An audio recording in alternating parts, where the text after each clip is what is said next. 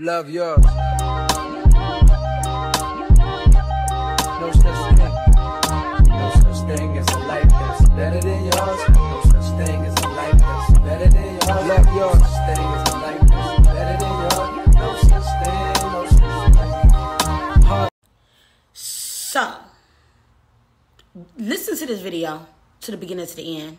If you live in Dallas, if you don't live in Dallas, wherever you live, just listen to this video. Because when I tell you they got me messed up, whoever it was got me messed up. So I'm out there looking at the dark of the night, eclipse, lunar eclipse and stuff. And I'm over there like, oh, I'm trying to record and stuff. In the middle of me recording, literally, my phone rings. It's this number or whatever from Frisco. And I'm like, who calling me from Frisco? Like, this grown man is on the other line. And he sound kind of cute. He got a little country accent. So I was like, hey, how can I help you, sir? He's like, hello. I wrote his name down, y'all. This is Officer Ben Supak.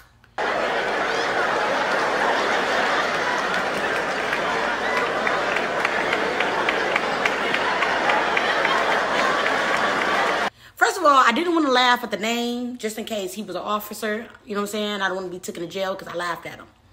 But he was like, this is Officer Ben Supak. Badge number 71253. And he was like, we are calling you from the police department because you had a failure to appear in a court.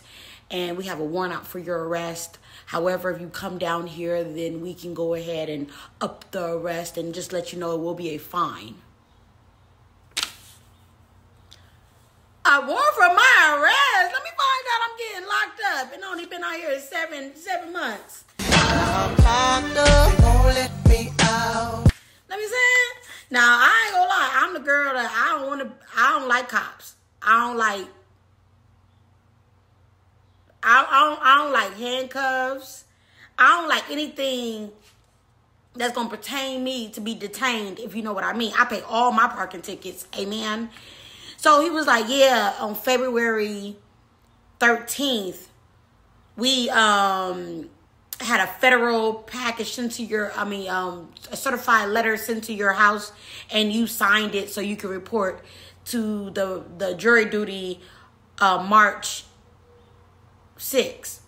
And because you didn't show up, you're holding up the case. It is a very important, prestigious case. I said, well, can't they do the case without me? He said, no, we got to wait for you. What? I said, okay. I felt important. So I stayed on the call. He said, well, let me give you a reference number. F2A 85629COC. It was long.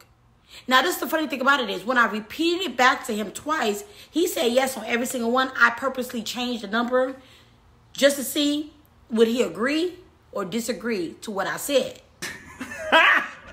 Got him. Got him. But he got tricked. So the first thing I thought after that was like, this man is trying to scam me. But what about this is really Officer Ben Supak? Sugar. What about this is Ben Supak? And so he said, we need you to get down here ASAP. Now, I ain't gonna lie, it scared me a little bit. The man gave me my phone, my name, my address. And I was like, this gotta be real, but this gotta be fake. So I was just like, you know, like you have that thing in the pit of your stomach, like this something ain't right.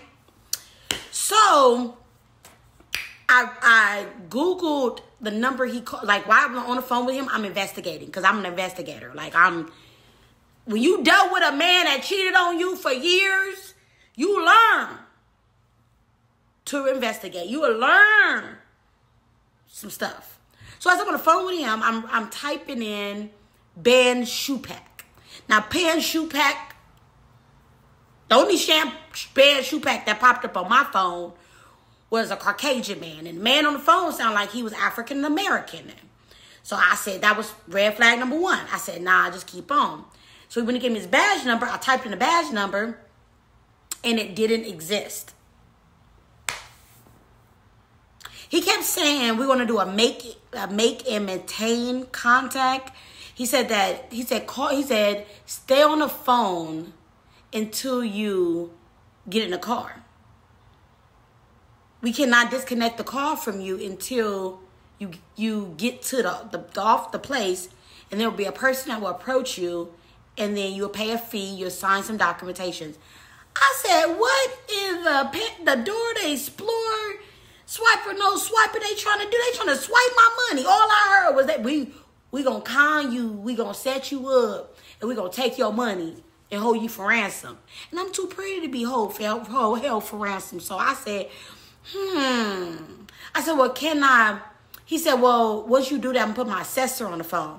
I said, well, go ahead and put your assessor on the phone so I can talk. Because I said, I'm super confused. I don't know what's going on. He said, well, don't hang up or we're going to put a warrant out for your arrest.